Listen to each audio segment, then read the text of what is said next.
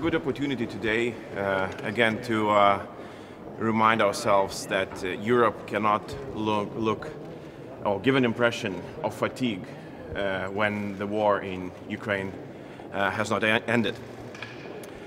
We cannot get tired imposing sanctions. We cannot get tired offering assistance and help to Ukraine. We have to take very seriously Ukraine's request to start candidacy process to EU, and there is this feeling in the room that we would like to sit down and take a breath because the first 3 or even 4 weeks have been incredibly difficult, not to Ukraine but to Europeans, and I think it's a very bad message to those who are actually fighting in Ukraine. So you're talking about new sanctions. What kind of new sanctions? I think it is unavoidable to start talking about the energy sector, and we definitely can talk about oil, because it is the biggest revenue to Russian budget, and also it's quite easily replaceable because of our infrastructure and multiple suppliers existent. Russia is not using hypersonic weapons.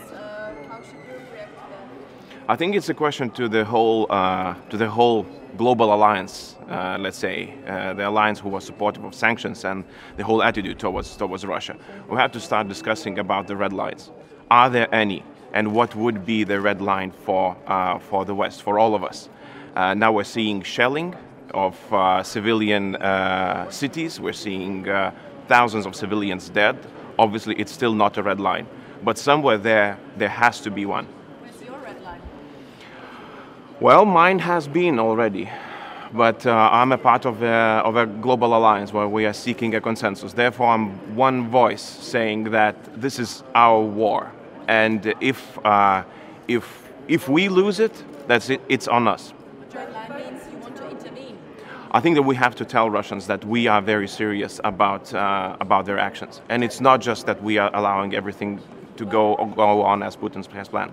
Germany is still reluctant to commit to an energy embargo. How do you want to convince them?